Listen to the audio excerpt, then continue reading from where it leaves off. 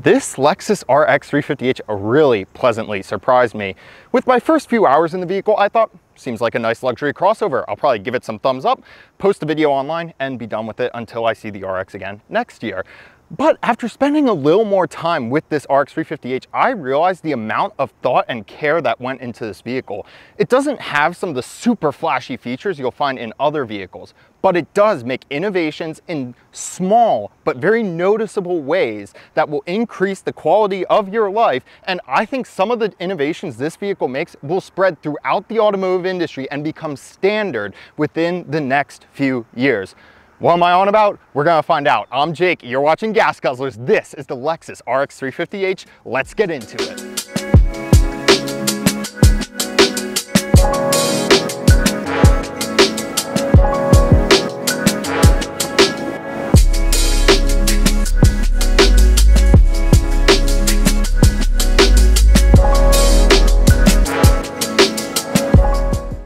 Let's talk about the exterior of the Lexus RX350h. Let's start with the hood right here. It's a very flat, tall hood. I have found that it makes it kind of difficult to pinpoint where the front corners of the vehicle are while driving, and it makes the vehicle feel bigger than it really is. Now, this vehicle does have a great camera system to try to offset that. We'll talk about that a bit more during the driving section. Lexus has taken the spindle grille and turned it into a spindle body. They say that this makes the car more aerodynamic. They've made some other changes to the aerodynamics of the RX350. For example, they have added flatter, more flush door handles along the side. That's a trend we're seeing in the industry these days. And down below, there is more effective covering. That's gonna both help with aerodynamics, and it's gonna reduce noise, vibration, and harshness which enters the vehicle. After doing a lot of highway driving in this vehicle and driving over some sort of unpaved in the works highway roads, as well as many expansion joints, I can say that it reduces noise, vibration, and harshness in the cabin about 10% better than a lot of its competitors. The engine can get a little bit loud, but we'll talk about that later. In general, the wind noise, the road noise, stay out. I do want to draw special attention to these triple beam premium headlights. They are $1,565, making them the most expensive option on this vehicle. And well, they're extremely bright. They light up the roadway ahead, very nice. And I found the auto high beam function also works very well.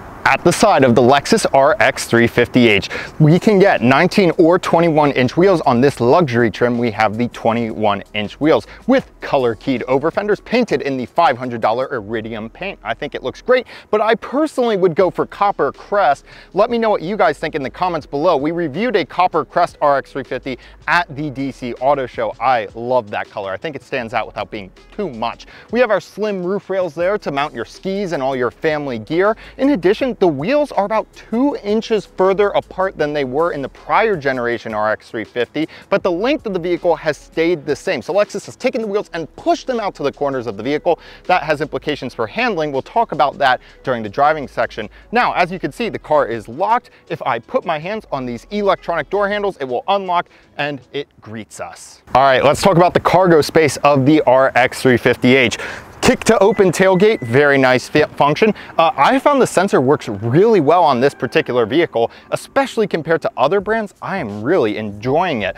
Now, something else I've been really enjoying, how about 30 cubic feet of cargo space back here, 46 cubic feet if you fold the seats down. And you won't be folding those seats down manually, no, no, no. For $550, we have power folding seats. Yes, power folding seats in a 2-row crossover. That is a rarity, but only the best for Lexus's customers. So we can drop our seat just by hitting a button and down it goes. Now, there's something even cooler about these seats, and that is the fact that they are a 40-20-40 split. You're saying, why does that matter? Okay, normal car, you have a 60-40 split. Pretend that you have some long object and you have 4 adults. Okay, well, if you have a 40-60 split, you're gonna have to drop that 40 if you have 4 adults, okay? And then you have to kind of awkwardly angle your long item to go all the way through the front of the car. It's not ideal because then you have 2 adults who have to share that squished seat. Now let's change the scenario. You have a 40-20-40 split like you do in the RX350h. In that event, you just fold down that middle 20 section, put your gear all the way through, and now you have 4 full-size seats. Let's talk powertrain. The RX350h has a 2.5-liter 4-cylinder engine that's paired with an electric motor Total system output there is going to be around 246 horsepower, 233 pound-feet of torque. Now you can get another electric motor attached to the rear axle. That is Lexus's E4 system, and that will enable all-wheel drive. Pretty cool. In terms of fuel economy, you can expect around 36 combined mpg. That's what this vehicle's rated for. I've been getting around 32 mpg, mostly with highway driving, which, you know, that's not where hybrids really excel. Hybrids do better in the city and such, but you're going to be getting good fuel economy. With a little over 17-gallon fuel tank, you're going to be going around over 500 miles before you are refueling this puppy. And in terms of how the power is sent to the wheels, well, a CVT transmission does the job. Now, you're probably expecting me to say, oh, I'm an auto journalist, I don't like CVTs. Nope, it's fine. It is plenty fine in this vehicle. I have not once noticed it doing anything funny. You know, there have been CVTs in these hybrids forever, and Lexus has figured it out. This is not like those weird CVTs that everyone complains about online. This is good. Let's say 246 horsepower isn't quite enough for you. You're a real speed demon, and I see out there, Lexus has you covered.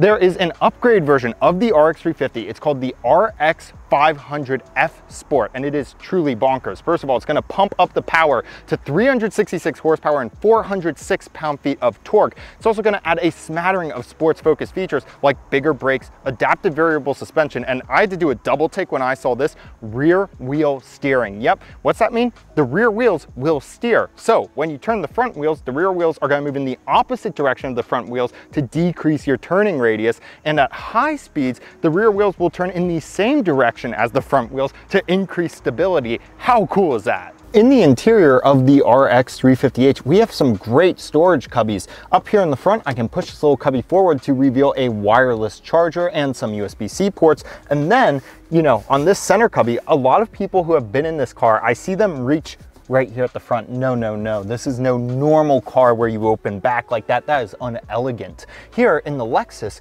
we open from the side. But you're saying, Jake, how's the passenger get in here if it opens from the driver's side like this? Ah, watch this. Lexus has a magic trick. Bingo, it opens from both sides. How cool is that? But you all don't just want to hear about the cubbies, you want to hear about real things. Like, how about the seat comfort? The seats here are pretty stiff. A lot of people have gone in this car with me who have driven around have said, yeah, the seats don't feel the most comfortable, and I'm inclined to agree with them. They're not uncomfortable, but I would just expect something a little more plush from a luxury crossover. Now, I've just noticed recently that a lot of seats in new cars have been getting stiffer in like the last 2 years or so. Let me know if you're noticing that in the comments below. Just something interesting I've noticed. They're certainly not uncomfortable, let me be clear about that. These seats are heated and cooled. Now, there is no physical button to turn on the heating and cooling. I can already hear the angry people that are angry that Lexus took away the buttons. They've met us in the middle here. You turn on the car, and instantly the heating and cooling functions are going to pop up on the screen. Now, the even cooler feature is this. When you turn on your heated or cooled seat, the car will remember that. So you turn your heated seat, you turn the car off, you get out of the car, you come back in, turn the car on, and the heated seat is on. This is a feature that I feel like most cars don't have. A few may have it, but I have not seen this in many cars. And this is one of those features I talked about in the intro. I think this is just a really small feature that's going to improve your quality of life. And I think that it's going to kind of make its way through the whole automotive industry in the coming years. Really appreciate that from Lexus. In terms of the actual heat of the heated seat, it gets pretty hot. I know a lot of people complain that some cars don't get hot enough. You're not going to have that complaint here in the RX350h. And we do have a heated steering wheel, which is very nice. Now, before we move to the back, I just want to point out a few other features to you up here. First of all, we have a $200 camera mirror. I would highly suggest this feature. What's it do? There's a camera at the very back of the vehicle, and that's going to replace your mirror here with a video stream from the camera. Cuts out anything in the back that's blocking your view. I find it's particularly helpful during kind of dusk time. I really like that feature and would highly recommend it to anyone buying a Lexus RX350h. Moving down here to your center area, I was trying to start the car. I was looking for a start button down here. Start button's actually up here if you're looking for it. Shifter is one of those weird shifters you gotta push out and then up and down, but you'll get used to it soon enough. Then there are a few other features down here. We have a brake hold button, so you come to a stop, take your foot off the brake. The car's not gonna automatically start rolling like most automatic transmissions do. There's an EV button. You know, the battery in here is not really meant to be a pure EV vehicle, but you can do, you know, short jaunts, you know, around a parking lot or whatever in EV mode. It's kind of fun to show off. traction control off button. You can also reduce the traction control a little bit by putting the car into sport mode. We have a little off-road button here. And then finally, an electronic parking brake. Very few vehicles now trust you with your decision to turn the parking brake on or off. It's all tied to the transmission. When you put the car in park, it automatically turns the brake on now in many cars. But Lexus still trusts you with that decision. In the rear of the RX350h, the same great designs and materials come back here, including the Mark Levinson sound system. The $500 panoramic roof is a must. It really lightens up this interior. I really like that feature. Another interesting feature back here, heated and cooled outboard rear seats for $680. Would you spring for that, or will your passengers have improperly temperature regulated bottoms? Let me know in the comments below. Kids these days have it too good. We have 2 USB-C ports back here. There are 6 USB ports throughout the vehicle. 2 of them are back here for your passengers. And of course, we have air vents right there. Now, pulling down your center cubby right here, you're gonna find that we have a little storage area, and we actually have a really elegant little cup holder mechanism there. I really like that. And we have capacitive reading lights back here, so just swipe your finger and they turn on and off without pushing a button. How cool is that? Now I want to talk about my favorite part of the RX350h, and this was a huge surprise to me. It's the heads-up display. Looking at the display, it's clearly large and high definition, but that is not what's special. Plenty of vehicles do that. What makes the heads-up display in the RX350h special is the way you navigate it. I've played with dozens of heads-up displays, and they are all essentially the same. They project some sort of information onto the windshield, and the only way to interact with that menu is maybe an arrow button, which cycles through different information menus. But here on the Lexus, you can control the HUD with these directional pads on the steering wheel, which are sensitive to your touch. So you place your finger on one of these pads and boom, you can see which button you are pressing in your heads-up display. The button that your finger is on is projected in the heads-up display. That means you can navigate the heads-up display without taking your eyes off the road. I think a lot of automakers are going to implement this in the future. This is transformational and changes what a heads-up display can do. It is a very smart way of doing things. Now these days, widescreen is all of the rage in infotainments. And you might be saying, Jake, this doesn't look like a widescreen to me. Well, you're right, the aspect ratio of this screen is not necessarily widescreen, but this climate menu at the bottom is persistent, and that gives you this widescreen effect with your content at the top there. You can see we can fiddle around with our climate settings here, turn the fan on and off just like that, and you'll notice when we turn the fan on, we're able to see what our temperature is within the gauges. Pretty neat little feature. A lot of brands are doing that now. I think it looks nice. Let me know what you think about this. Some people do not like their climate controls built into the screen like this, but if it's a persistent menu, I think it will be acceptable to a lot more people. We do have a physical volume knob though, so that is still physical. There are subscription services you can get for this car. That's going to give you maps, but it's also going to give you the Hey Lexus feature, where if you prompt the car, it's going to bring up a little voice menu and allow you to control features around the car, set destinations, etc., all with your voice, which is interesting. Let me know if you're going to subscribe to that feature in your RX350h.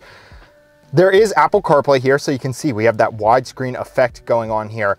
I think it looks great. It's wireless, but the one problem I found is it can lag sometimes. It does not feel very smooth. Like in the Volvo S60 and the Volvo products, it feels like a very smooth Apple CarPlay system.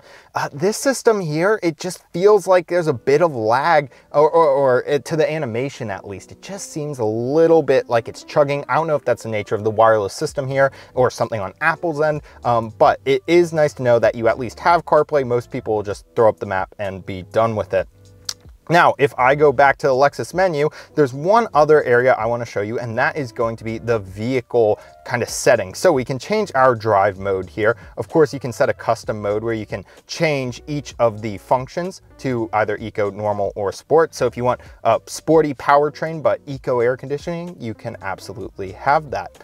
If we go back to the car settings here, seat controls will allow you to fold those rear seats. Remember, we saw those are power folding. Keep on moving down. We got our drive assist. You can customize your driver assistance features here. Say you don't want proactive driving assist on, fine, turn it off just like that. That is really nice to have right there.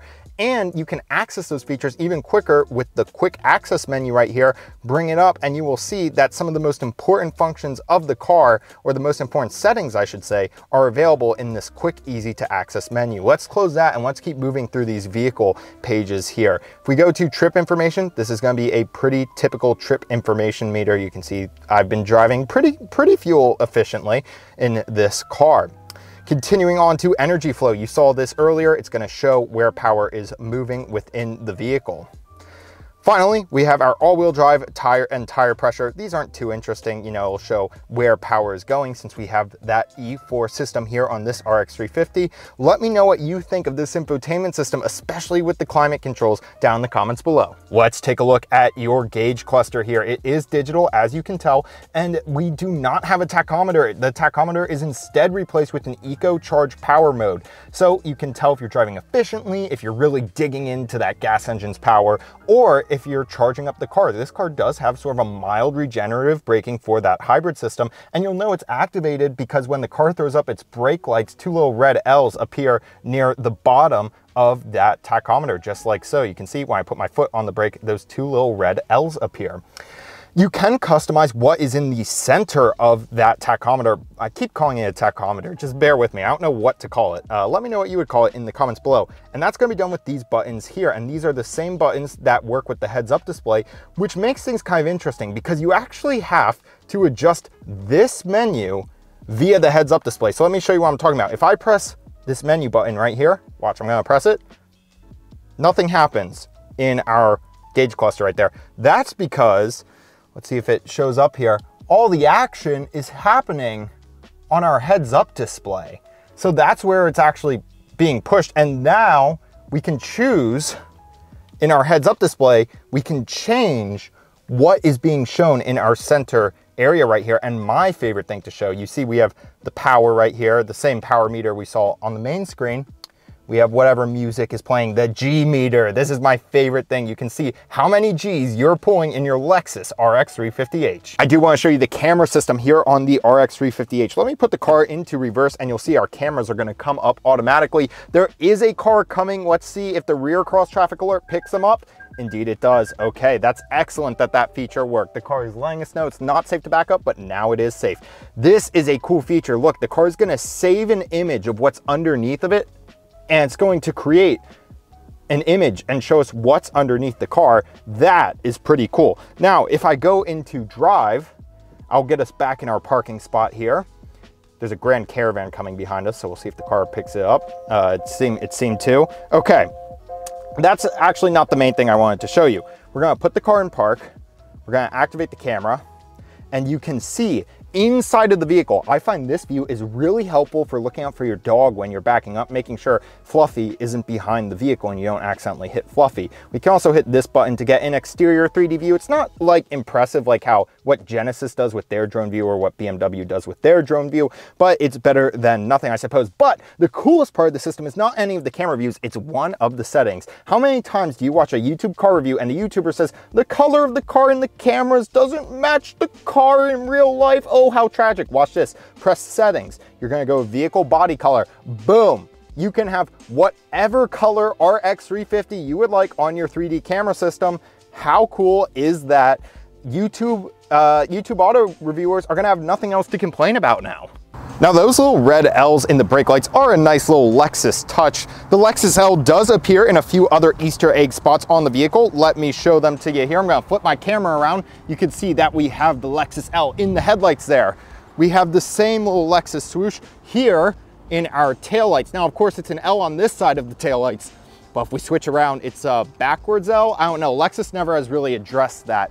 And then there's one last place I have found the little Lexus L's, and that's in here on the interior. Nice little touch. Getting on the road in our Lexus RX350h. Let me tell you, it's a really nice ride. I mean, the first thing I noticed when I got in here was, well, nothing. The Lexus RX defines the luxury crossover segment, and this is exactly what you would expect from a luxury crossover. Power is not overwhelming, but it's there. You know, it's not punchy per se, but it's on demand. This car just kind of does whatever you ask it to with a smile on its face. And it's really relaxing. I just kind of get in here, I forget that I'm driving, I just kind of hang out, listen to the really nice audio system in here. It's really just a joy to kind of putt around here. And we'll get into some of the more special aspects of this experience in a bit, especially the handling with that E4 system.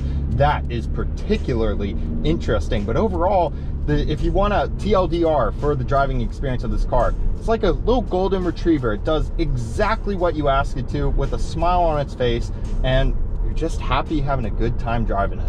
Is it just me, or has the weather gotten a lot better? I think the RX350h really is capable of brightening your day with its thoughtful little features. Speaking of brightening your day, if our content brightens your day, be sure to like and subscribe to Gas Guzzlers for more weekly automotive content. Now let's say you do want a little bit of kick in the RX350h. Well, you put this car into sport mode, and I would say it tightens everything up by about 10%. At least with the engine it does. That delay between you pressing the pedal and the engine revving up is reduced just a tiny little bit, ever so much, that you still notice it, right? Like it definitely tightens things up a little bit in the car, makes it feel a little more sporty. But the Lexus RX does not break character when you turn sport mode on, and that's really nice. It's still an enjoyable ride. So if you want to, you know, you're not going to be throwing your guests' heads back like you would in some other cars with these sport modes. But your guests might not notice it, but you're going to be having just that little bit of extra response, and you're going to appreciate that. Eco mode does pretty much the opposite. It tunes things down, smooths things out by about 10%, and it's also going to do things like reduce the power of the AC system. It's going to squeeze out those extra few MPGs for you so that you can be the MPG king or queen. Now let's talk about handling. And I want to be careful when I say the word handling, because that puts an image in people's minds of like slalom courses and things like that. And that's not what this car is about. But it does have great composure. I'll say that. I think that's the way to put it. It just handles itself really well. It's a damp, wet, rainy, awful Maryland week here. And you know what? This thing hasn't lost traction once. It hasn't had a little slip, even once. It's great. You throw this thing into a roundabout, you start accelerating up a steep hill from a stop, whatever. It just maintains its composure wonderfully, and that is just a really nice feeling. So that's something that I really want to give high praise for. And there's a few reasons that this car might have such good composure. So first of all, that E4 system is obviously doing a lot of the heavy lifting. Also, the 5th generation of the RX350, this one, its center of gravity has been lowered half an inch from the previous generation. Also, I mentioned the wheels. Lexus has pushed the wheels further out towards the corners of the car, and that's going to also help increase with some of your stability and maneuvering in this vehicle. Overall, I got to give high praise for the composure and handling of this vehicle. If you're wondering about suspension comfort, it's not the cushiest ride, right? Lincoln's going to have something a little bit softer than this, but this is also going to give you a little more confidence when you're cornering, stay a little bit flatter than that uberly soft Lincoln. It's also going to be a little more comfortable than something like a tuned up, wound up X3 or X5 or something like that. I think Lexus knows who's buying this car, and they struck the chord perfectly. So this car is a hybrid, right? Well, you wouldn't really notice it unless you were looking for it. It just is very seamless with the integration of the electric motors with the gas engine. There's no clunkiness, nothing like that. And the CVT is really well done here. Lexus and Toyota have been doing this for 20 years. They know what they're doing. Now, there is a complaint with the hybrid system, and that is the following. On startup, I have found that the engine can get pretty loud, and it does not feel like a luxurious experience. Essentially, the revs of the engine become decoupled from how fast you're going. So you could be sitting there at a stop and the engine's going, you know, charging up that battery, or you know, you're just getting on the start of your drive, just starting to take off nice and slow, and the engine's going. It's not the most luxurious experience, but if that's my complaint with the hybrid system, then okay. You know, a lot of people want the fuel economy of a hybrid system, but they don't want to deal with a plug-in hybrid and remembering to plug in the car and all that. Just having a mild hybrid solution like the RX presents, a lot of people are going to really like. And this energy monitor is so cool. Showing the transfer of electrons between the battery and the engine and the wheels is just awesome. And It helps with this acceleration. Here we go. Yeah, nothing special, like I was saying earlier, but it's good enough, right? It's good enough to get you out of a situation. Again, that's not what this car is about. That's silly. You now join me on our patented gas guzzlers handling course, aka a random government building parking lot. So I wanted to come to this parking lot and drive in circles because I wanted to talk about the steering. I mentioned this vehicle feels kind of big to drive. At least I think I did when I filmed the intro of this vehicle, or the exterior. But it feels kind of big to drive, largely because of that hood, right? It's a very tall hood, very straight hood, and it makes it kind of difficult, I feel like, to position the car in a parking lot. Now, the car has plenty of cameras that will help you out with that, but it's still just kind of, you know, it's hard when you're doing parking sometimes to place where the corners of the vehicle are, and it does feel big.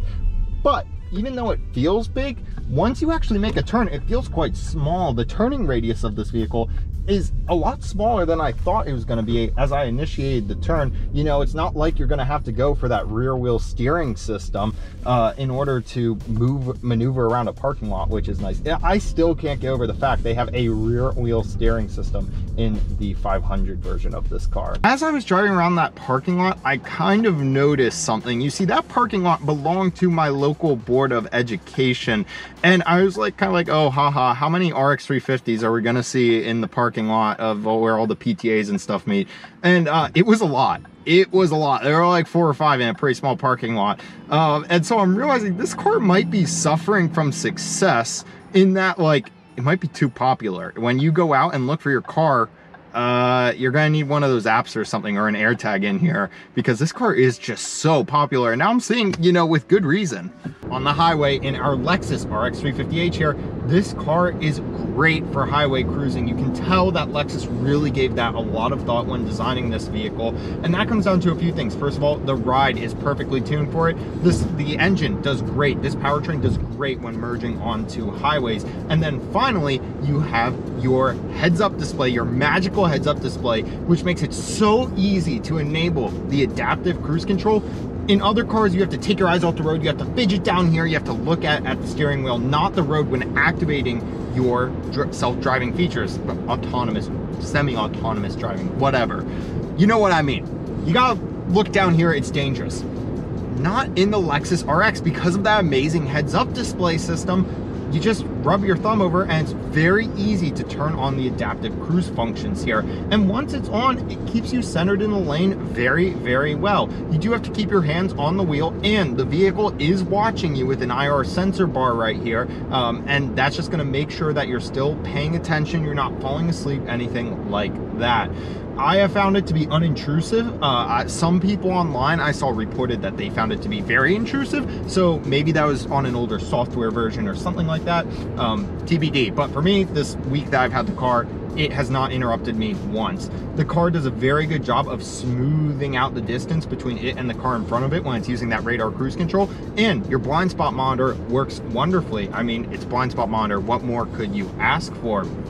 I have found that the cross traffic alert can be a little overly sensitive, especially on the front. If you're just coming and you're making a left-hand turn, even if the car's not very close, that system's going to be beeping and going off. I find it to be a bit much, but I suppose it's easy to turn off, and some people may really like that sensitivity. That's going to be, right, a preference thing.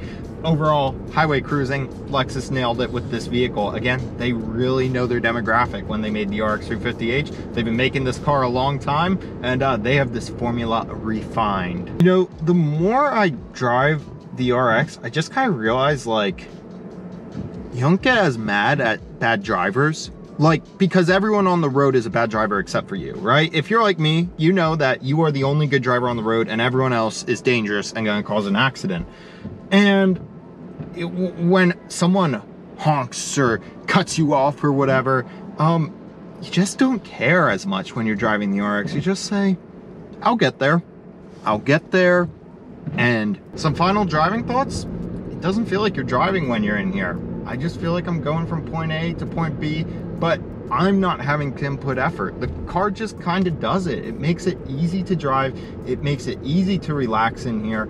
And it's not a driver's car, and that is great. It just makes the drive Easy peasy lemon squeezy. And if you live in a wet or cold climate, I would recommend this car for its kind of stability and traction alone. I mean, it's just been doing a great job. And hey, you got the roof rack, so you can throw the skis on there, go for a little ski trip.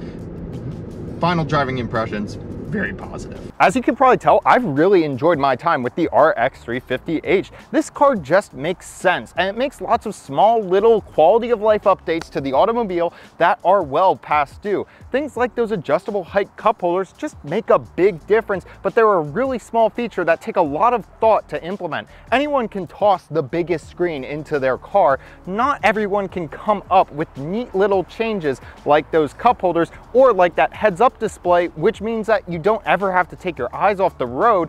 I really like these small little things that Lexus is putting forward, and this RX350h is chock full of them. There is a catch though. $66,000 is a hefty price to pay for a two-row SUV, but that's just the age we live in now. $60,000 used to be three-row territory easily, but that's just not the case anymore with how much technology and features are packed into these vehicles. I see this car being perfect for parents whose families have kind of moved out, right? The kids have gone off to college. The minivan's done. There's no need for the Sienna anymore. This makes a lot of sense to upgrade to. You know, occasionally if you want to go on a trip with the kids, pick them up from college or whatever, this will be able to do that. It's got tech that's easy to understand, but it's also got all of those wonderful non-technological quality of life updates, and those people are a bit more likely to be able to afford a $66,000 car compared to their kids who are in college. So those kids might be looking at a RAV4 when they're thinking about a two-row SUV. But that's kind of my concluding thoughts on the RX350h. I like this car a lot more than I thought I would. And I just hope I get to cross paths again with it soon. It just was really relaxing to drive, and it was a really good time. So keep an eye out. We have more Lexus content soon. We're gonna have a special get together with Lexus and check out one of their new vehicles. So keep an eye and make sure to subscribe for that.